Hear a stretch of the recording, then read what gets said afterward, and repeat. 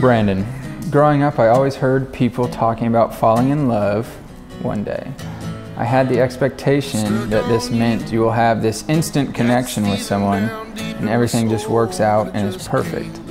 More recently I've been hearing the phrase growing in love, and you completely took me by surprise when it comes to this concept. There was always something about you, but our story took a little bit more time. Now I know why.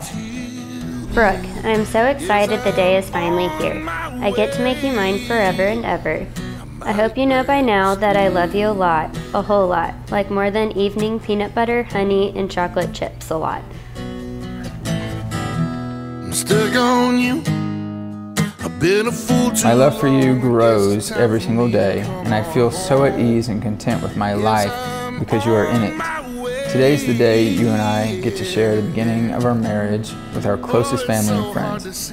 The day I've wondered about and hoped for since our first date at the cricket.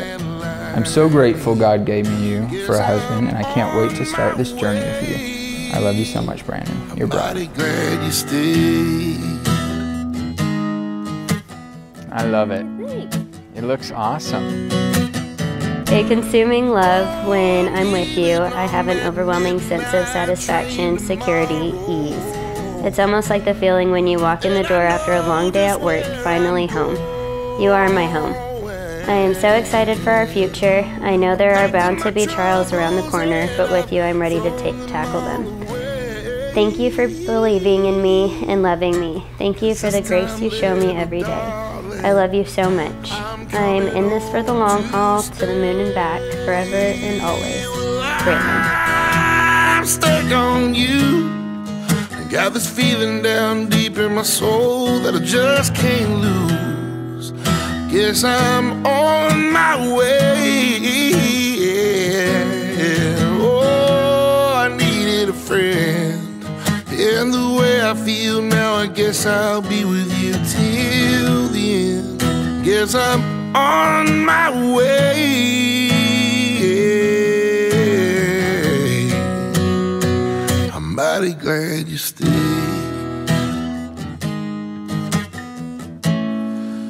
Oh, I'm mighty glad you stayed. Yes, I am. Oh, I'm mighty glad you stayed.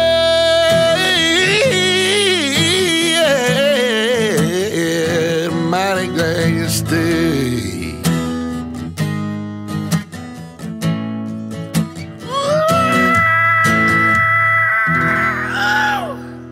Brooke, you're my best friend, the love of my life, my home. Who would have ever thought our disastrous first date would lead us here? Wherever you are is where I belong.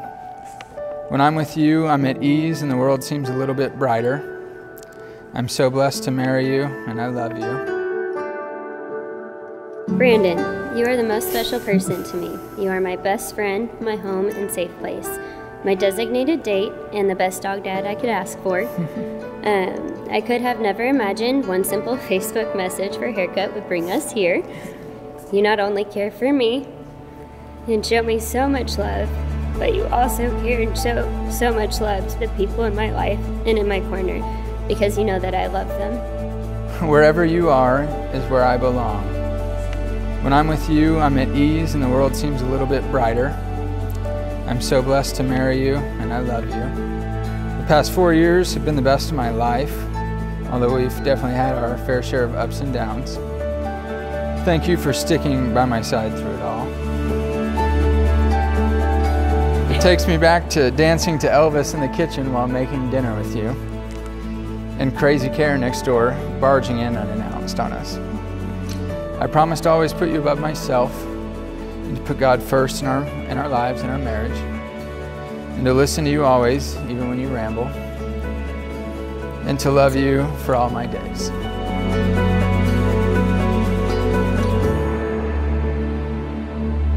I promise to always respect you and challenge you and push you to be all that you were created to be.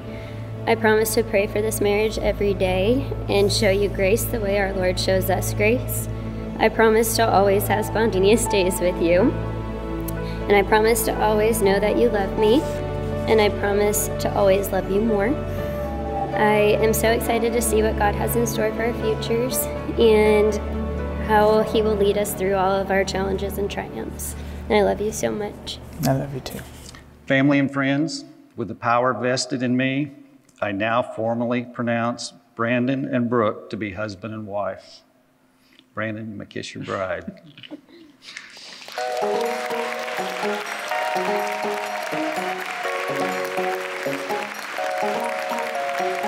Everything I've ever seen him do, he's done with 100% effort, even if it was something that we weren't supposed to be doing. And you can get with Mr. Steve, Miss Kim, Eugene, any of the groomsmen, Brooke.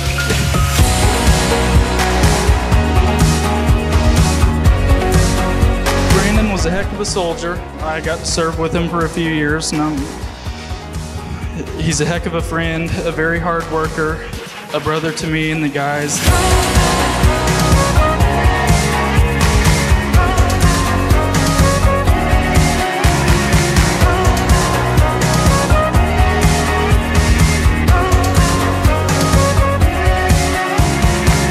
We're going to do a toast for the newlyweds.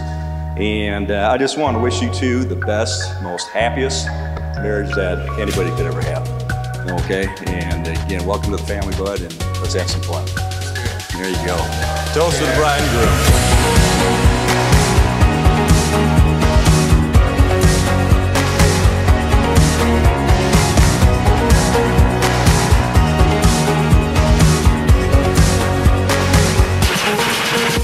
She is one of the most thoughtful people in this world, and I am beyond blessed to call her my sister. I love you so much, and I couldn't be happier for the both of you.